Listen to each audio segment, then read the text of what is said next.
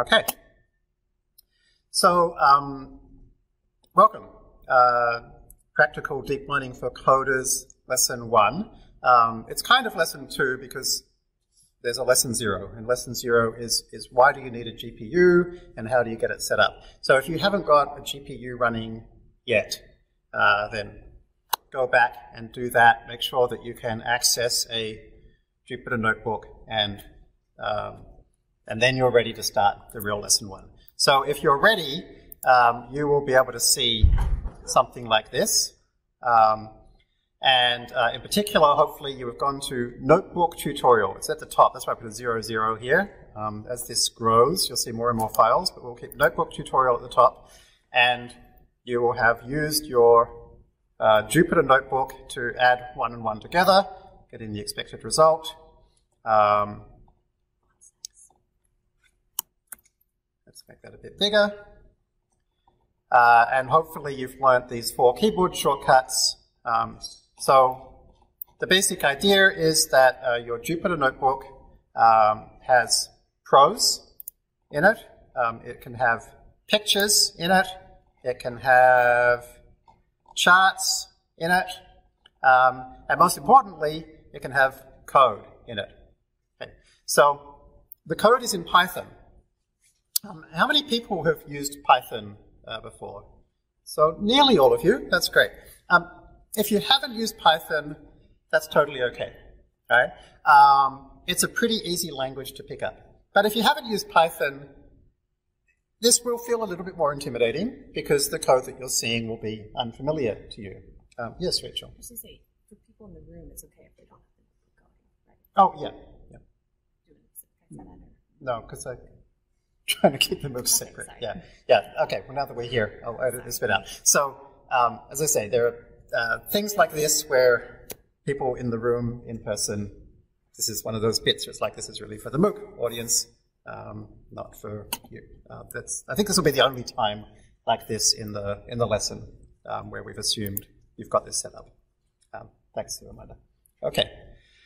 All right. So yeah, for those of you in the room or on FastAI Live, you can go back after this and make sure that you can get this running using the information in course v3.fast.ai. Okay. Great.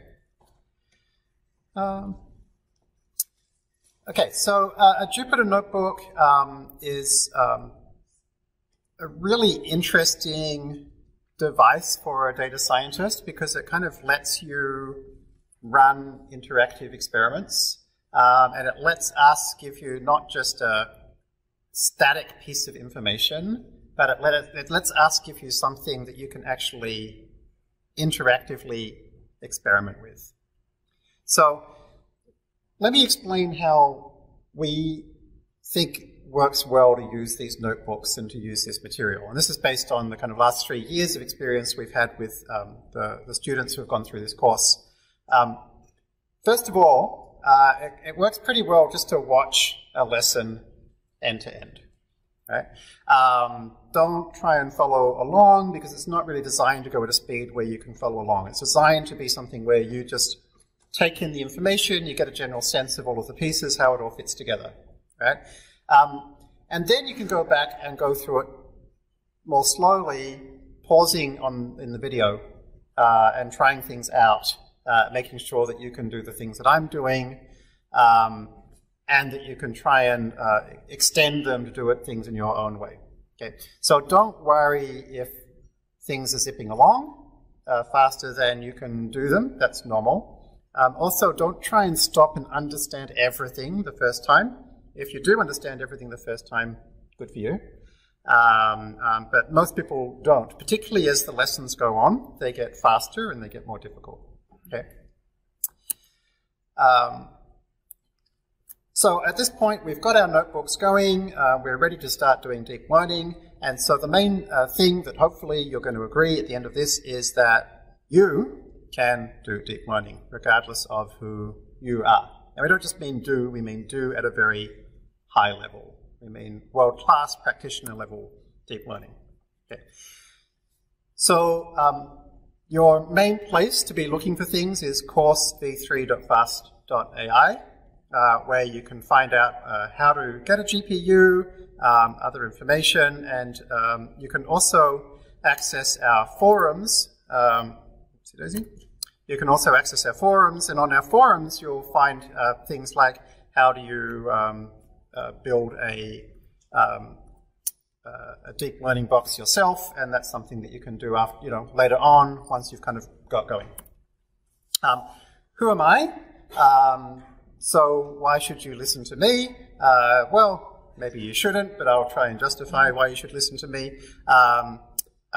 I've been doing stuff with machine learning for over 25 years. I started out in management consulting, where actually initially I was, I think, McKinsey & Company's first analytical specialist, and went into general consulting. Ran a number of startups for a long time. Eventually became the president of Kaggle. But actually the thing I'm probably most proud of in my life is that I got to be the #1 ranked contestant in Kaggle competitions globally. So I think that's a good kind of practical, like, can you actually train a predictive model that predicts things? Pretty important aspect of data science. I then founded a company called Enlitic, which was the first kind of medical deep learning company. Nowadays, I'm on the faculty at University of San Francisco and also co-founder with Rachel of FastAI. So I've used machine learning throughout that time, and I guess I'm not really, although I am at USF at a university, I'm not really an academic type. I'm much more interested in using this tool to do useful things. Specifically, through FastAI, we are trying to help people use deep learning to do useful things through creating software to make deep learning easier to use at a very high level, through education, such as the thing you're watching now, through research, which is where we spend a very large amount of our time, which is researching to figure out how can you make deep learning easier to use at a very high level, which ends up in, as you'll see, in the software and the education, and by helping to build a community, which is mainly through the forums, so that practitioners can find each other and work together. So that's what we're doing. So this lesson, Practical Deep Learning for Coders, is kind of the starting point in this journey. It contains 7 lessons, each one's about 2 hours long. We're then expecting you to do about 8 to 10 hours of homework during the week. So it'll end up being something around 70 or 80 hours of work. I will say it varies a lot as to how much people put into this. I know a lot of people who work full-time on FastAI. Some folks who do the 2 parts can spend a whole year doing it really intensively. I know some folks watch the videos on double speed and never do any homework and come out the end of it with, a general sense of what's going on. So there's lots of different ways you can do this. But if you follow along with this kind of 10 hours a week or so approach for the 7 weeks, by the end, you will be able to build an image classification model on pictures that you choose that will work at a world-class level. You'll be able to classify text, again, using whatever data sets you're interested in. You'll be able to make predictions of kind of commercial applications like sales. You'll be able to build recommendation systems, such as the one used by Netflix. Not toy examples of any of these, but actually things that can come top 10 in Kaggle competitions, that can beat everything that's in the academic community, very, very high-level versions of these things. So that might surprise you, that the prerequisite here is literally 1 year of coding and high school math, but we have thousands of students now who have done this and shown it to be true. You will probably hear a lot of naysayers, less now than a couple of years ago than we started, but a lot of naysayers telling you that you can't do it, or that you shouldn't be doing it, or that deep learning's got all these problems. It's not perfect, but these are all things that people claim about deep learning, which are either pointless or untrue. It's not a black box. As you'll see, it's really great for interpreting what's going on. It does not need much data for most practical applications. You certainly don't need a PhD. Rachel has one, so it doesn't actually stop you from doing deep learning if you have a PhD. I certainly don't. I have a philosophy degree and nothing else. It can be used very widely for lots of different applications, not just for vision, which is where it's most well known. You don't need lots of hardware. You know, that 36-cent an hour server is more than enough to get world-class results for most problems. It's true that maybe this is not going to help you to build a sentient brain, but that's not our focus. Okay, so for all the people who say deep learning is not interesting because it's not really AI, not really a conversation that I'm interested in. We're focused on solving interesting real-world problems. What are you going to be able to do by the end of lesson 1? Well, this was an example from Nikhil, who's actually in the audience now because he was in last year's course as well. This is an example of something he did, which is he downloaded 30 images of people playing cricket and people playing baseball and ran the code you'll see today and built a nearly perfect classifier of which is which. So it's kind of stuff that you can build with some fun hobby examples like this, or you can try stuff, as we'll see, in the workplace that could be of direct commercial value. So this is the idea of where we're going to get to by the end of lesson 1. We're going to start by looking at code, which is very different to many of the academic courses. So for those of you who have a kind of an engineering or math or computer science background, this is very different to the approach where you start with lots and lots of theory, and then eventually you get to a postgraduate degree and you finally are at the point where you can build something useful. We're going to learn to build the useful thing today. Okay. Now that means that at the end of today, you won't know all the theory. Okay. There will be lots of aspects of what we do that you don't know why or how it works. That's okay. You will learn why and how it works over the next 7 weeks. But for now, we found that what works really well is to actually get your hands dirty coding, not focusing on theory. Because there's still a lot of artisanship in deep learning, unfortunately. It's still a situation where people who are good practitioners have a really good feel for how to work with the code and how to work with the data. And you can only get that through experience. And so the best way to get that feel of how to get good models is to create lots of models, do lots of coding, and study them carefully. And Jupyter Notebook provides a really great way to study them. So let's try that. Let's try getting started. So to get started, you will open your Jupyter Notebook, and you'll click on Lesson 1. Lesson 1, Pets. And it will pop open looking something like this. And so here it is. So you can run a cell in a Jupyter Notebook by clicking on it and pressing Run. But if you do so, everybody will know that you're not a real deep learning practitioner, because real deep learning practitioners know the keyboard shortcuts. And the keyboard shortcut is Shift-Enter. Given how often you have to run a cell, don't be going all the way up here, finding it, clicking it, just Shift-Enter, okay? So type, Shift-Enter, type, Shift-Enter. Up and down to move around, to pick something to run, Shift-Enter to run it, okay? So we're going to go through this quickly, and then later on we're going to go back over it more carefully. So here's the quick version to get a sense of what's going on. So here we are in Lesson 1, and these 3 lines is what we start every notebook with. These things starting with % are special directives to Jupyter Notebook itself. They're not Python code. They're called magics, which is kind of a cool name. And these 3 directives, the details aren't very important, but basically it says, hey, if somebody changes the underlying library code while I'm running this, please reload it automatically. If somebody asks to plot something, then please plot it here in this Jupyter Notebook. So just put those 3 lines at the top of everything. The next 2 lines load up the FastAI library. What is the FastAI library? So it's a little bit confusing. FastAI with no dot is the name of our software, and then fast.ai with the dot is the name of our organization. So if you go to docs.fast.ai, this is the FastAI library. Okay, we'll learn more about it in a moment, but for now, just realize everything we are going to do is going to be using basically either FastAI or the thing that FastAI sits on top of, which is PyTorch.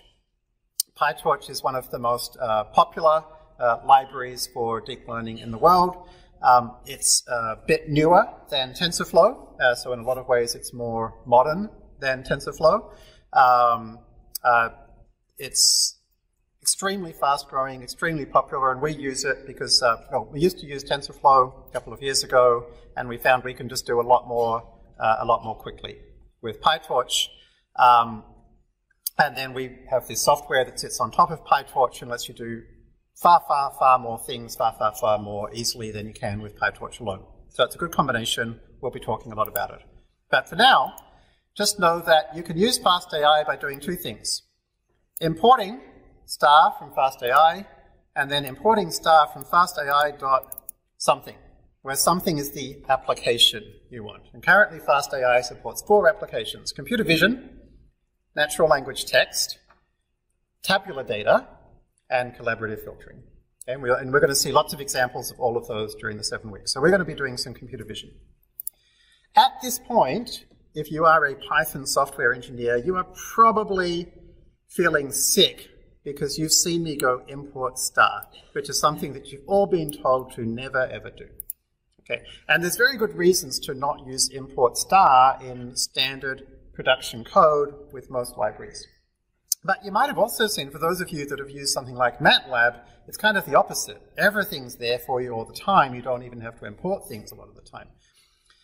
It's kind of funny. We've got these two extremes of, like, how do I code? You've got the scientific programming community that has one way, and then you've got the software engineering community that has the other.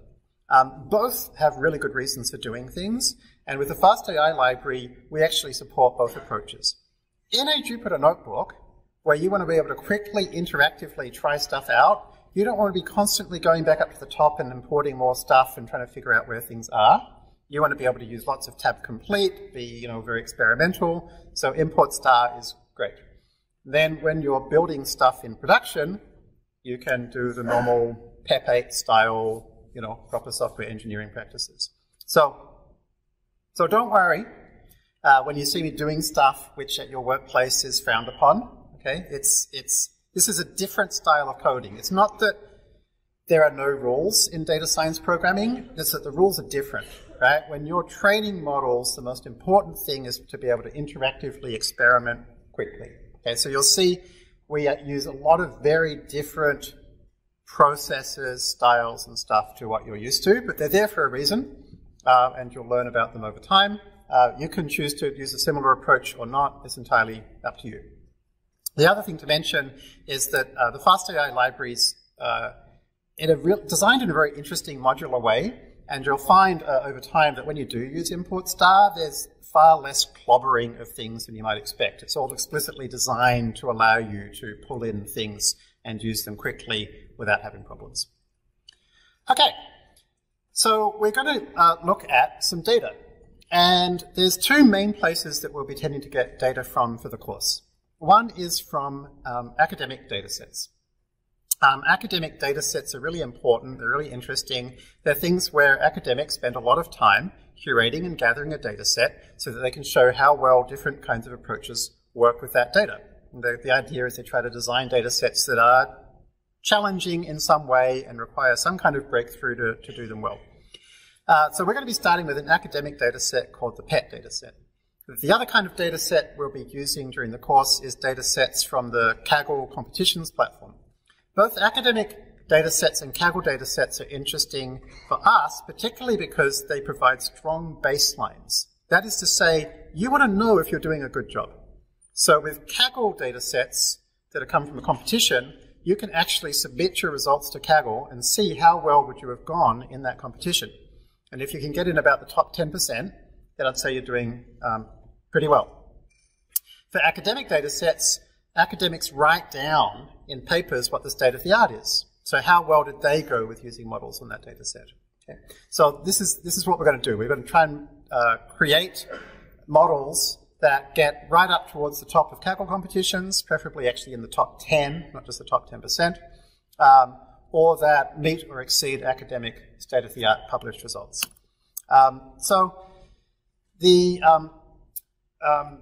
When you use an academic data set, it's important to cite it. So you'll see here there's a link to the paper that it's from. You definitely don't need to read that paper right now, but if you're interested in learning more about it and why it was created and how it was created, all the details are there. So in this case, this is a pretty difficult challenge. The pet data set is going to ask us to distinguish between 37 different categories of dog breed and cat breed. So that's really hard. In fact, every course until this one, we've used a different data set, which is one where you just have to decide is something a dog or is it a cat. So you've got a 50-50 chance right away, right? And dogs and cats look really different, whereas lots of dog breeds and cat breeds look pretty much the same. So why have we changed our data set? We've got to the point now where deep learning is so fast and so easy that the dogs versus cats problem, which a few years ago was considered extremely difficult, 80% accuracy was the state of the art, it's now too easy. Our models were basically getting everything right all the time without any tuning, and so there weren't really a lot of opportunities for me to show you how to do more sophisticated stuff. So we've picked a harder problem this year. So this is the first class where we're going to be learning how to do this difficult problem. And this kind of thing where you have to distinguish between similar categories is called, in the academic context, it's called fine-grained classification. So we're going to do the fine-grained classification task of figuring out a particular kind of pet. And so the first thing we have to do is download and extract the data that we want. We're going to be using this function called untar data, which will download it automatically and will untar it automatically. AWS has been kind enough to give us lots of space and bandwidth for these data sets, so they'll download super quickly for you. And so the first question then would be, how do I know what untar data does? So you can just type help, and you will find out what module did it come from, because since we imported star, we don't necessarily know that. What does it do? And something you might not have seen before, even if you're an experienced programmer, is what exactly do you pass to it? You're probably used to seeing the names, URL, file name, destination, but you might not be used to seeing these bits. These bits are types. Okay, and if you've used a type programming language, you'll be used to seeing them. But Python programmers are less used to it. But if you think about it, you don't actually know how to use a function unless you know what type each thing is that you're providing it. So we make sure that we give you that type information directly here in the help. So in this case, the URL is a string, and the file name is either, union means either a path or a string, and it defaults to nothing. And the destination is either a path or a string, and it defaults to nothing. So we'll learn more shortly about how to get more documentation about the details of this. But for now, we can see we don't have to pass in a file name or a destination. It'll figure them out for us from the URL. So, and for all the data sets we'll be using in the course, we already have constants defined for all of them, right? So in this URLs module, or class actually, you can see that's where it's going to grab it from. Okay, so it's going to download that to some convenient path and untar it for us, and will then return the value of path. Okay, and then in Jupyter Notebook, it's kind of handy. You can just write a variable on its own, right? And semicolon is just an end of statement marker in Python, so it's the same as doing this. You can write it on its own, and it prints it. You can also say print, right? But again, we're trying to do everything fast and interactively. Just write it, and here is the path where it's given us our data. Next time you run this, since you've already downloaded it, it won't download it again. Since you've already untarred it, it won't untar it again. So everything's kind of designed to be pretty automatic, pretty easy. There are some things in Python that are less convenient for interactive use than they should be. For example, when you do have a path object, seeing what's in it actually takes a lot more typing than I would like. So sometimes we add functionality into existing Python stuff. One of the things we do is we add an ls method to paths. So if you go path.ls, here is what's inside this path. So that's what we just downloaded. So when you try this yourself, you wait a couple of minutes for it to download, unzip, and then you can see what's in there. If you're an experienced Python programmer, you may not be familiar with this approach of using a slash like this. This is a really convenient function that's part of Python 3. It's functionality from something called pathlib. These are path objects. Path objects are much better to use than strings. That lets you basically create subpaths like this. Doesn't matter if you're on Windows, Linux, Mac, it's always going to work exactly the same way. So here's a path to the images in that data set. All right, so if you're starting with a brand new data set, trying to do some deep learning on it, what do? Well, the first thing you would want to do is probably see what's in there. So we found that these are the directories that are in there. So what's in this? Images. There's a lot of functions in FastAI for you. There's one called getImageFiles that will just grab an array of all of the image files based on extension in a path. And so here you can see we've got lots of different files. Okay, so this is a pretty common way for computer vision data sets to get passed around, is that there's just one folder with a whole bunch of files in. So the interesting bit then is, how do we get the labels? So in machine learning, the labels refer to the thing we're trying to predict. And if we just eyeball this, we can immediately see that the labels are actually part of the file name. You see that, right? It's kind of like path/label_number extension. So we need to somehow get a list of these bits of each file name, and that will give us our labels.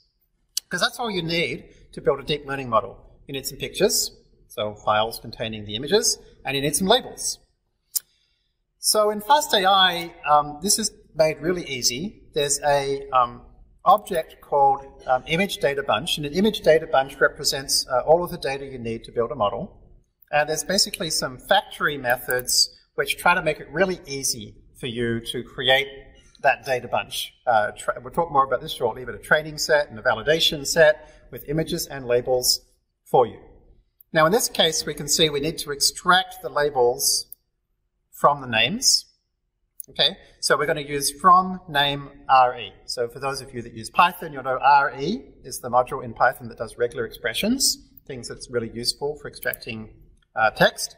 I just went ahead and created the regular expression that would extract the label from this text. Okay, so those of you who are not familiar with regular expressions, super useful tool. It'd be very useful to spend some time figuring out how and why that particular regular expression is going to extract the label from this text.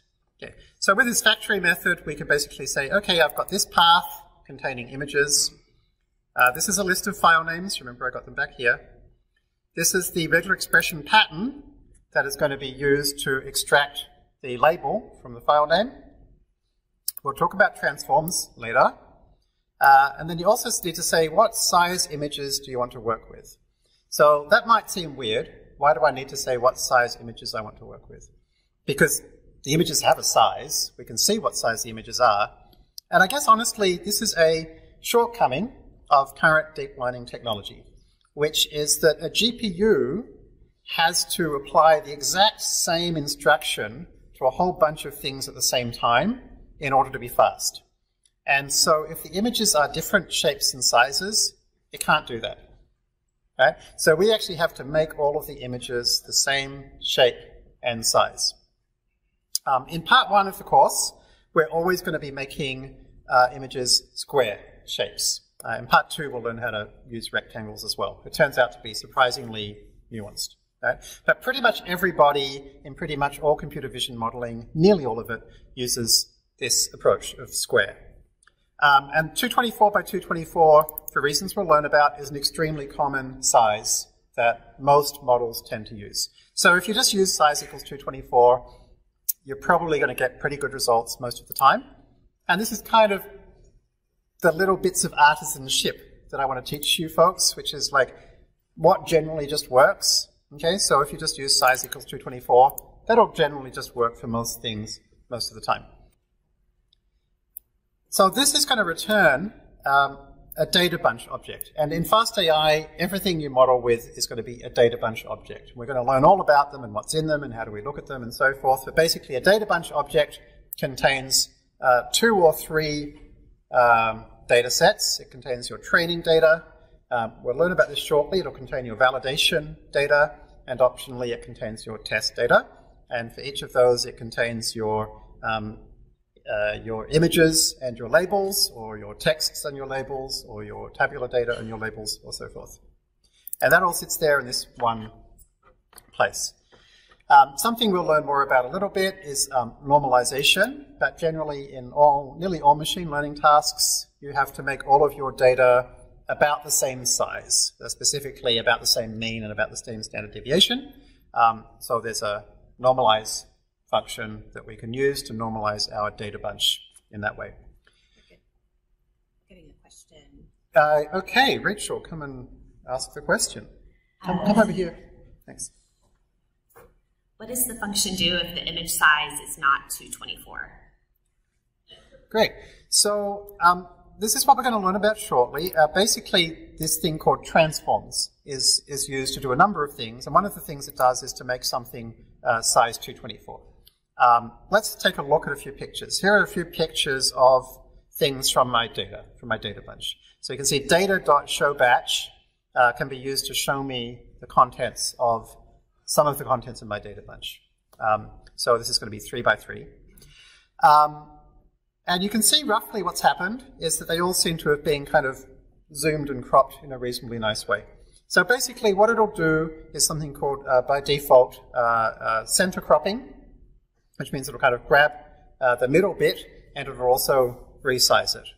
So we'll talk more about the details of this because it turns out to actually be quite important. But basically a combination of cropping and resizing is used.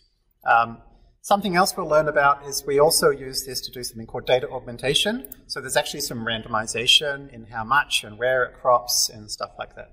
Okay, but that's the basic idea, is some cropping and some resizing. Often we also do some padding.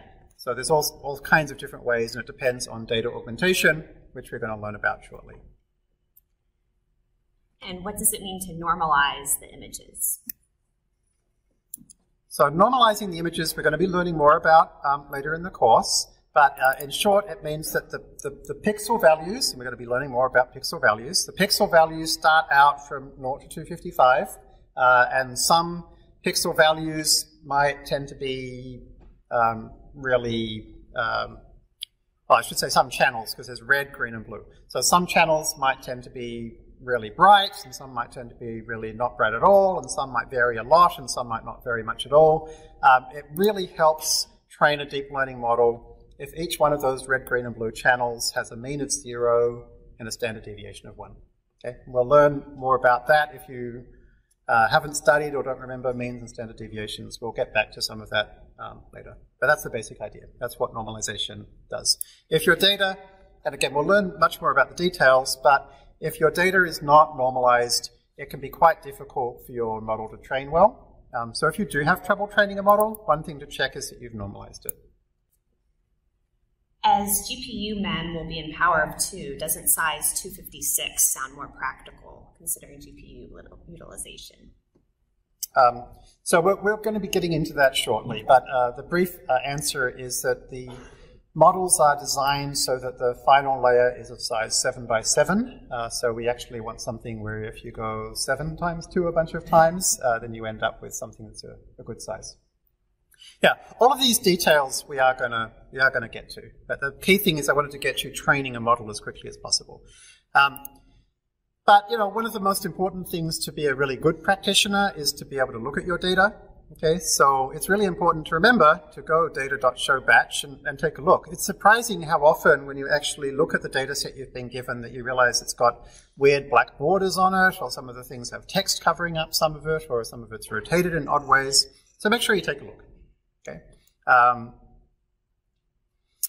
And then the other thing we want to do is not just look at the pictures, but also look at the labels.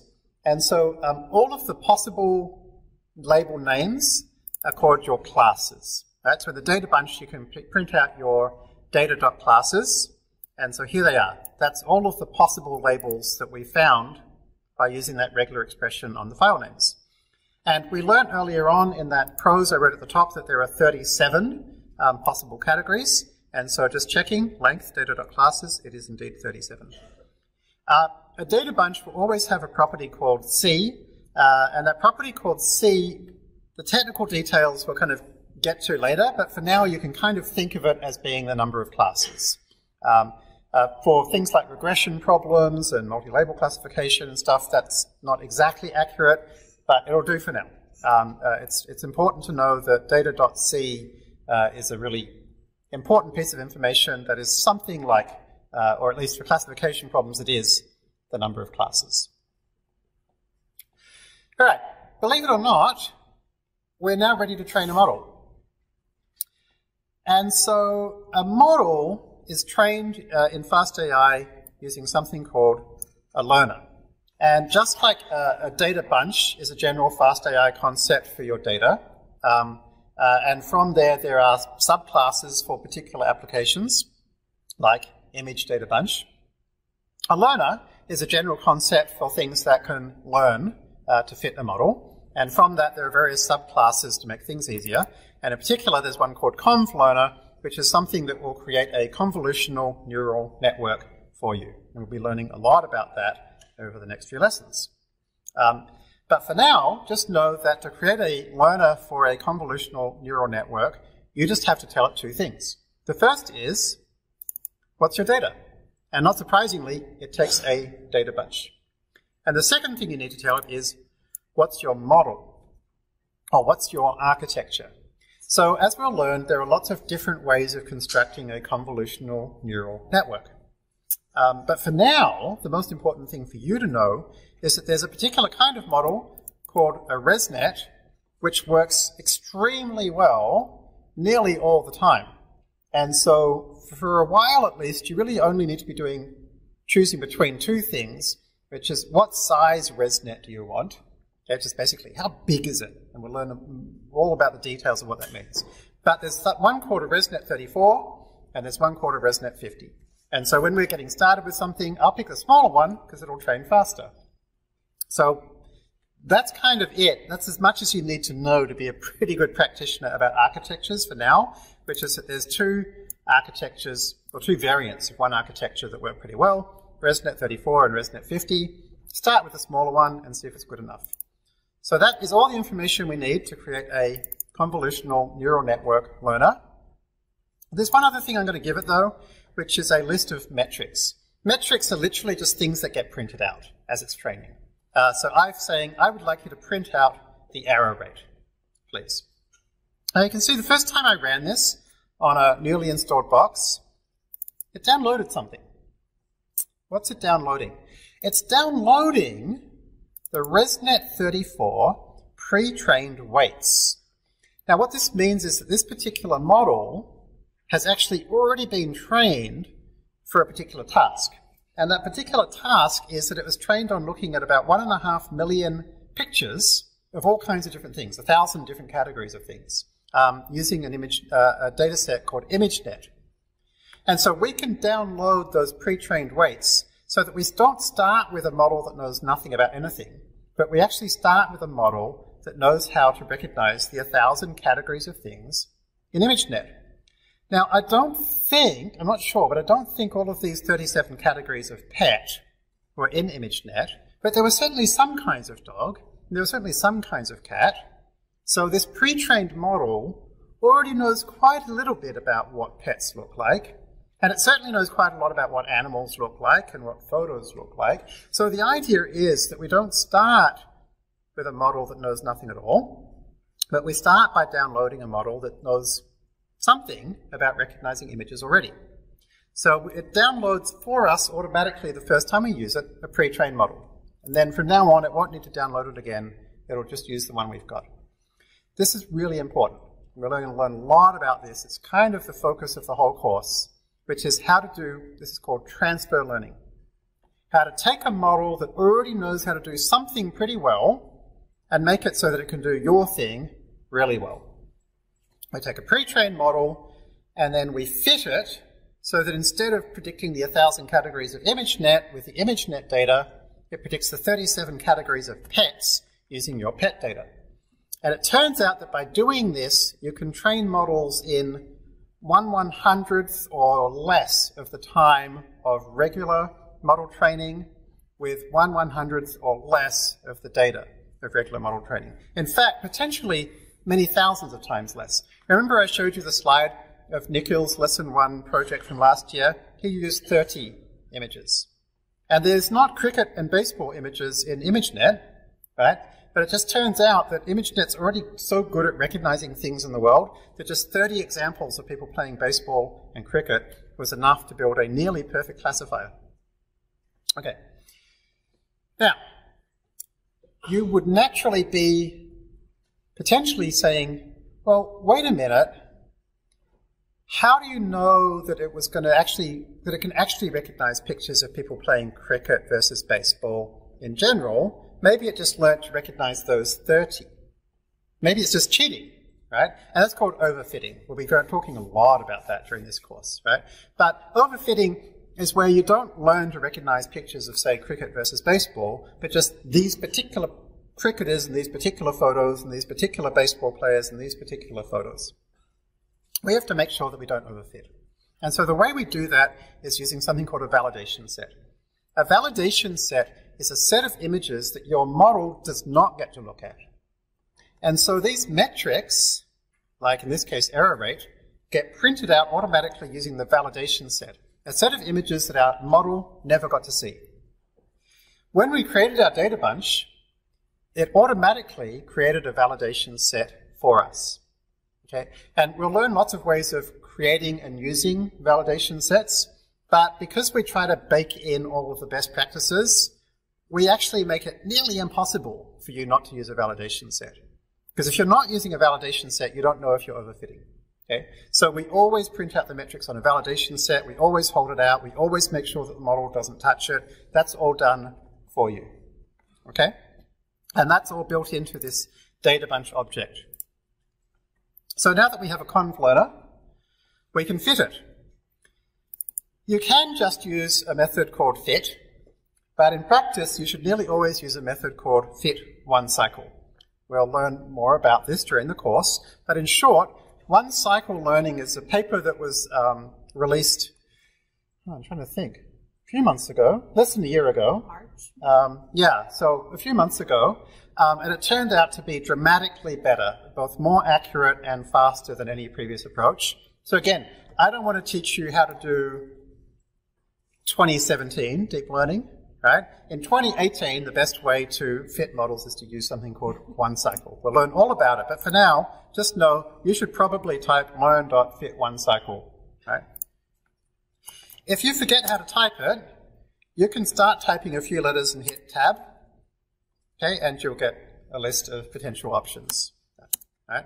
And then if you forget what to pass it, you can press Shift Tab, and it'll show you exactly what to pass it. So you don't actually have to type help. And again, this is kind of nice that we have all the types here, because we can see cycle length, we'll learn more about what that is shortly, is an integer, and then max learning rate could either be a float or a collection or whatever, and so forth. And you can see that momentums will default to this tuple, so on and so forth. Okay, so for now, just know that this number 4 basically decides how many times do we go through the entire data set? How many times do we show the data set to the model so that it can learn from it? Each time it sees a picture, it's going to get a little bit better, but it's going to take time, and it means it could overfit. If it sees the same picture too many times, it'll just learn to recognize that picture, not pets in general.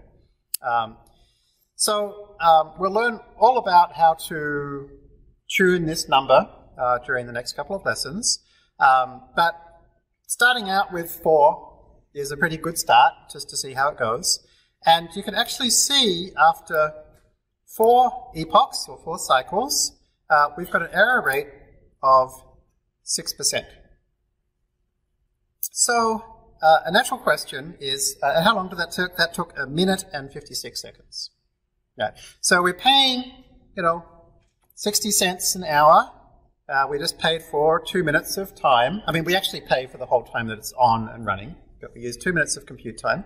And we got an error rate of 6%. So 94% of the time, we correctly picked the exact right one of those 94 dog and cat breeds, which feels pretty good to me. But to get a sense of how good it is, maybe we should go back and look at the paper. Just remember, I said the nice thing about using academic papers or Kaggle data sets is we can compare our solution to whatever the best people in Kaggle did or whatever the academics did. So this particular data set of pet breeds is from 2012. And if I scroll through the paper, you'll generally find in any academic paper there'll be a section called experiments about 2/3 of the way through. And if you find the section on experiments, then you can find the section on accuracy. And they've got lots of different models. And their models, as you'll read about in the paper, are extremely kind of pet specific. They learn something about how pet heads look and how pet bodies look and pet images in general look. They combine them all together.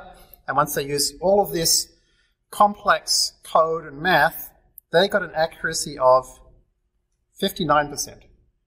Okay, so in 2012, this highly pet-specific analysis got an accuracy of 59%. These were the top researchers from Oxford University. Today, in 2018, with basically, if you go back and look at actually how much code we just wrote, it's about 3 lines of code. The other stuff is just printing out things to see what we're doing. We got 94%, so 6% error. So like that gives you a sense of, you know, how far we've come with deep learning, and particularly with PyTorch and FastAI, how easy things are. Yeah. So before we take a break, I just want to check to see if we've got any... And just remember, if you're in the audience and you see a question that you want asked, please click the love heart next to it so that Rachel knows that you want to hear about it. Also, if there is something with 6 likes and Rachel didn't notice it, which is quite possible, just quote it in a reply and say, hey, Rachel, this one's got 6 likes. Okay, so what we're going to do is we're going to take a 8-minute break. So we'll come back at 8:05. So where we got to was we just trained a model. We don't exactly know what that involved or how it happened, but we do know that with 3 or 4 lines of code, we built something which smashed the accuracy of the state-of-the-art of 2012. 6% error certainly sounds like pretty impressive for something that can recognize different dog breeds and cat breeds. But we don't really know why it works, but we will. That's okay. Right? And in terms of getting the most out of this course, we very, very regularly hear after the course is finished the same basic feedback, which this is literally copy and pasted from the forum. I fell into the habit of watching the lectures too much and Googling too much about concepts without running the code. At first I thought I should just read it and then research the theory. Okay? And we keep hearing people saying, my number one regret is I just spent 70 hours doing that. And at the very end, I started running the code, and oh, it turned out I learned a lot more. So please, run the code. Really run the code.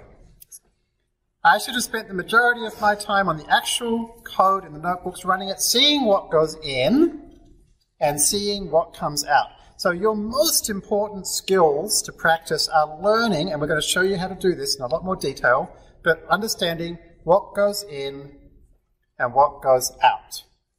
So we've already seen an example of looking at what goes in, which is data.showBatch. And that's going to show you examples of labels and images. And so next, we're going to be seeing how to look at what came out. Right? So that's the most important thing to study.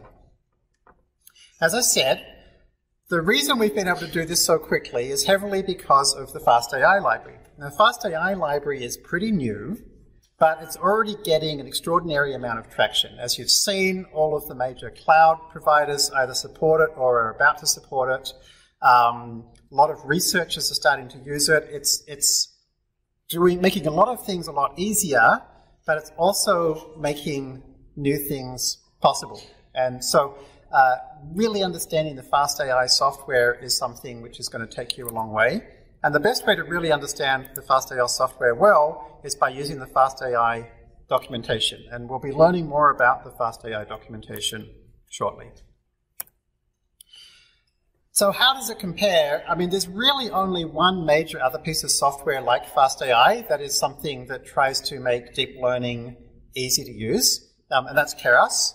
Keras is a really terrific piece of software. We actually used it for the previous courses until we switched to FastAI. It runs on top of TensorFlow. It was kind of the gold standard for making deep learning easy to use before, but life is much easier with FastAI. So if you look, for example, at the last year's course exercise, which is getting dogs versus cats,